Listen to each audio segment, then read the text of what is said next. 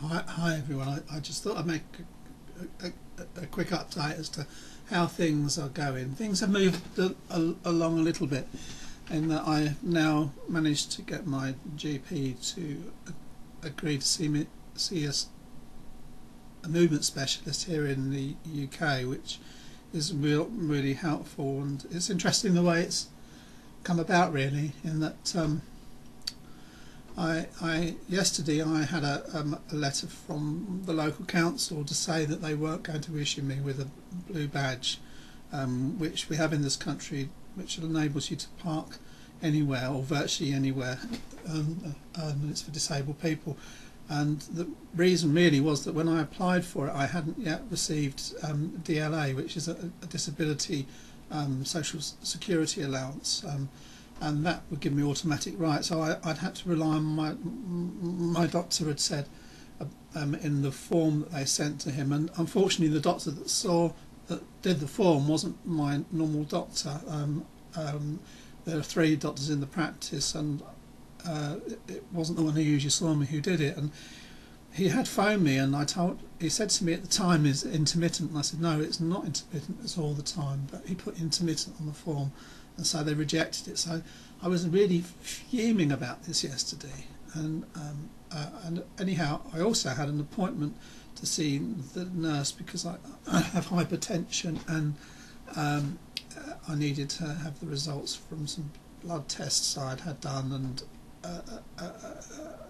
my blood pressure taken, and she took my blood pressure, and it was 190 over 80, and she nearly freaked when she saw it. And I told her that probably the reason was because I was quite angry and upset, really, that again they had trivialised how ill I am.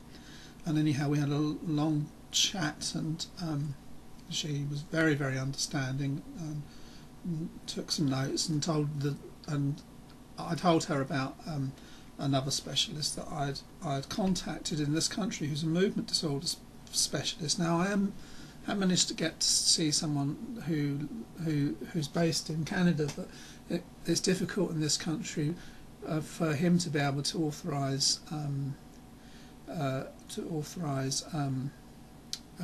tests and things. So I contacted someone in this country who's a movement disorder specialist and also an ME specialist, and I'd asked for a private consultation, and he told me it would be at least £500 just initial consultation, and that's far beyond my means, having been out of work for so long.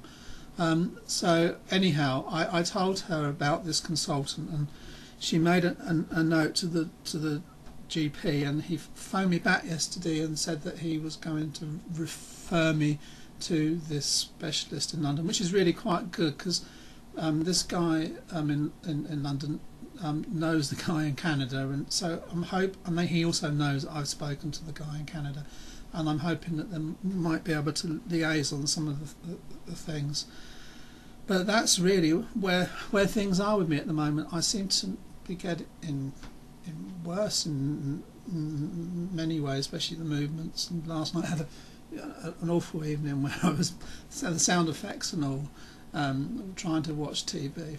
I'm still very fortunate it hasn't happened when I'm outside, but it's going to be embarrassing. Here I am doing a video for people on YouTube, but it won't be easy in a crowded place if that happens.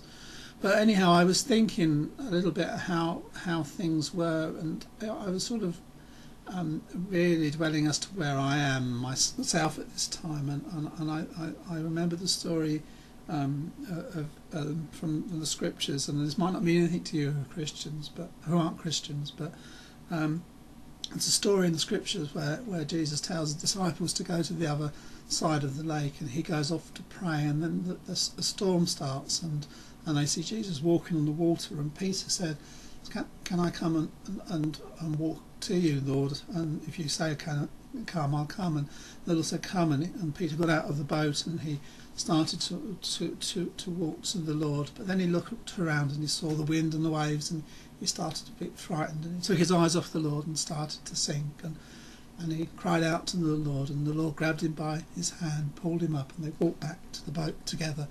and that's, I think, sometimes me.